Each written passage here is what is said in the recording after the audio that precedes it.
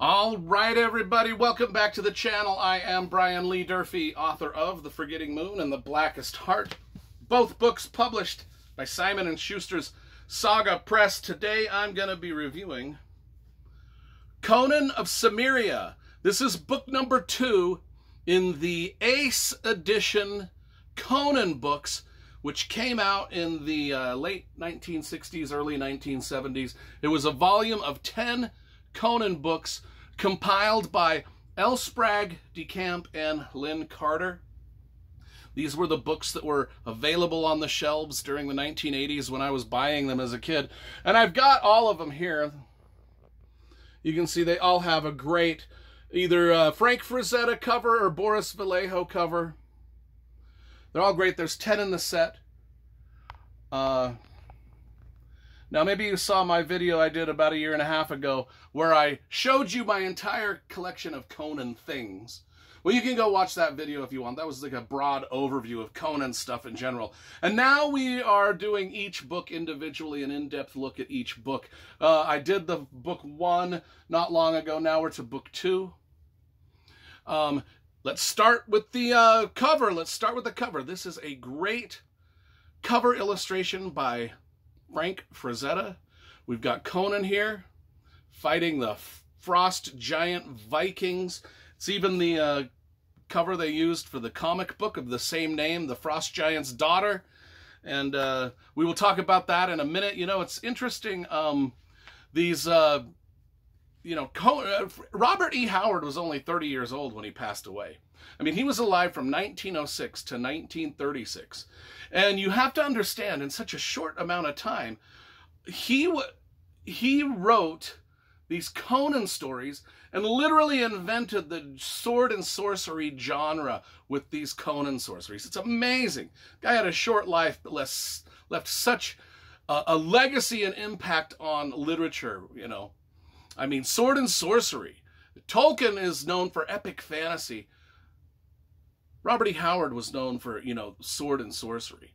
Now, these 10 books that we're going to be going through one at a time and reviewing in depth, these ones that were, they're all the Conan short stories written by Robert E. Howard, compiled into books. Now, I will say about 15 to 20% of the stories were not written by Howard. They were actually written by L. Sprague de Camp and Lynn Carter as sort of little fill-in-the-gap stories to the overall sort of biography of Conan, where there was like massive time gaps in his life that Robert E. Howard left. Lynn Carter and L. Sprague de Camp wrote a little story, plugged it in.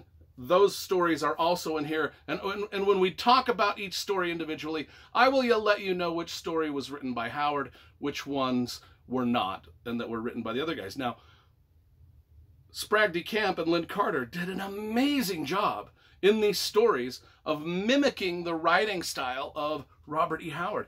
It's almost like they don't miss a beat. It's almost like you cannot tell who was writing which stories and which ones, unless you knew, but they let you know. They let you know which ones were written. But if you didn't know, you wouldn't know. So let's talk about these books. I mean, they've got some great little illustrations throughout. There are some magnificent little illustrations. Like this one here. You know, one of the stories reads kind of like a Western novel, and that's represented there with that great little illustration. There's one more there. I won't show all of them to you because there are a lot, but I will show you some of my favorites. I really like that one too. Anyway, let's set Conan the Barbarian up. Let's figure this out. So, I'll just read from the introduction. Conan was a gigantic barbarian adventurer who roistered, brawled, and battled his way across half the prehistoric world, to rise at last to the throne of a mighty realm. The son of a blacksmith in the bleak, backward northern country of Cimmeria, Conan was born on a battlefield in the land of rugged hills and somber skies. As a youth, he took part in the sack of Aquilonia, frontier settlement of Venarium. Later, he joined the band of the Aesir and raided into Hyperborea. Conan was captured by the Hyperboreans, escaping from the Hyperborean slave pen. He wandered south into the kingdom of Zamora. For several years he made a precarious living there in the adjacent lands of Corinthia as and Numidia as a thief. Tiring of this starvation-like existence, Conan enlisted as a mercenary soldier in the armies of Turin. For the next 2 years, he traveled widely, as far east as the fabled lands of Meru and Katai. He also refined his archery and horsemanship skills, both of which had been at best indifferent up until the time of joining the army of the Tunarians. It is in this book that we meet Conan in the Tunarian service. So in book number 1, which I reviewed earlier, in my in-depth review of book number 1, that was kind of a synopsis I just read of book number 1.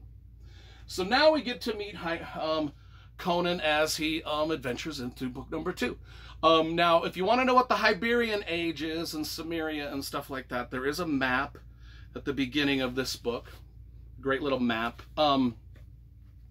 And a little introduction about Iberia. You know, it takes place 8,000 years. It takes place a total of 12,000 years ago. 8,000 years after the sinking of Atlantis. This is when Conan is alive and doing his adventures. So it's on Earth in a European/Middle Eastern setting, but back in the Iberian Age, which was 12,000 years ago. So that's a long time ago.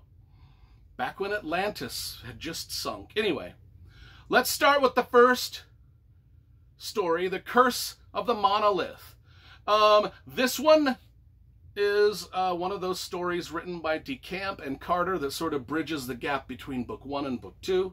It's just a little story of Conan living in the ranks of the army, rising in the ranks of the army, and visiting a monolith. It's not that interesting per se.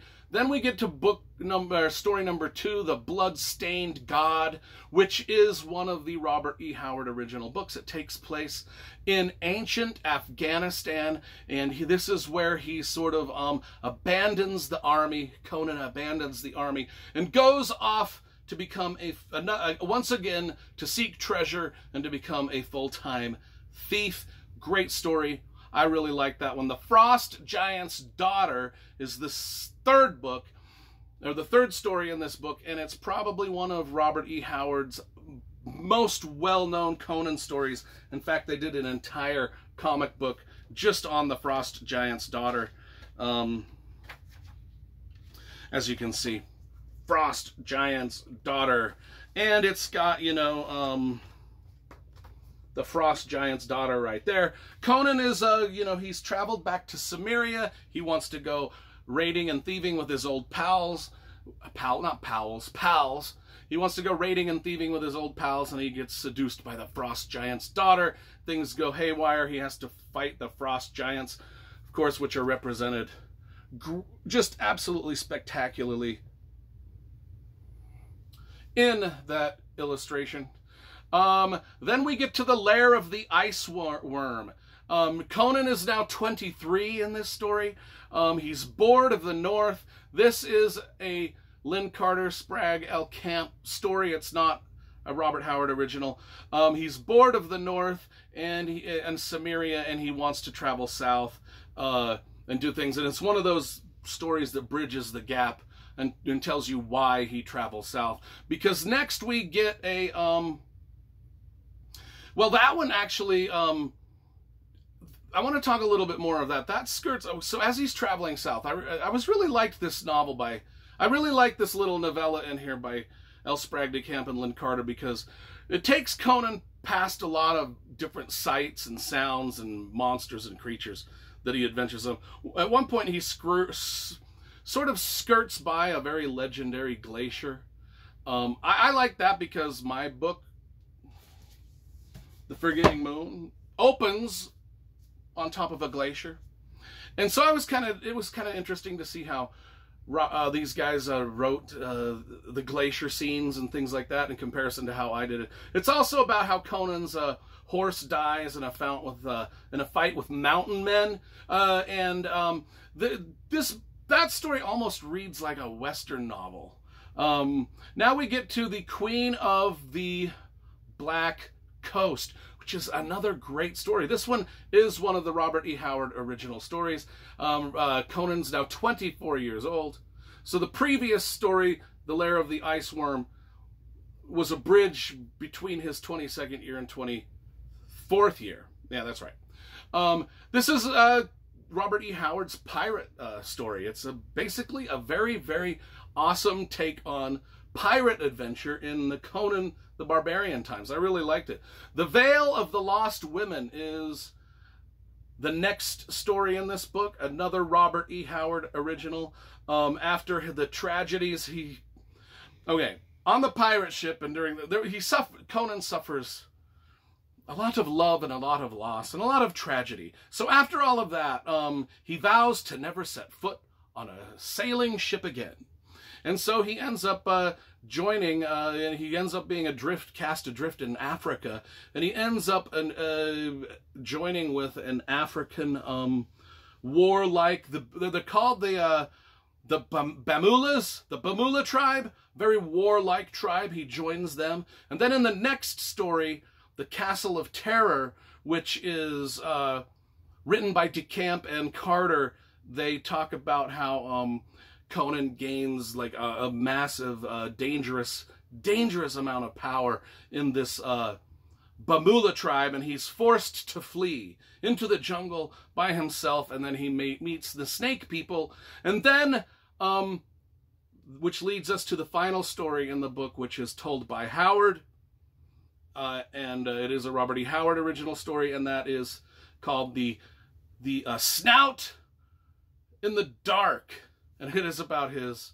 adventures fleeing the jungle and the snake people and stuff like that. So we mentioned all the stories in there.